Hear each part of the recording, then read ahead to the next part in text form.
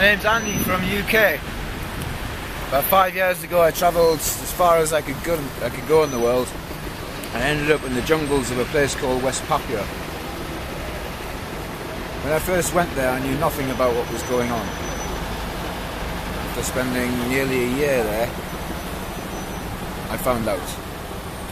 Indonesia is hiding a big secret in West Papua. In West Papua they've been killing people 50 years. Some of my friends that I stayed with in West Papua are already dead. I killed them. I have one friend shot, 2 friends poisoned since I was there. Indonesia has been killing people in West Papua for 53 years now, hoping no one would find out. But now they're finding out. When I was in West Papua, I met doctors, teachers, mamas and papas, all want to be free. All want to escape. It's not just people in the jungle, it's everyone.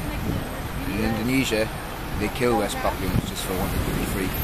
500,000 now they kill. And it doesn't stop them. The West Papuans still want to be free, no matter how many they kill.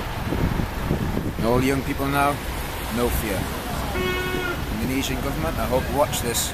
I hope you know, and I think you do know, there's no fear. And now the world's finding out Indonesia. I hope you watch this. I hope you watch this and I hope you hear. The world is finding out the dirty little secret in West Papua. We're going to expose it and they're going to be free.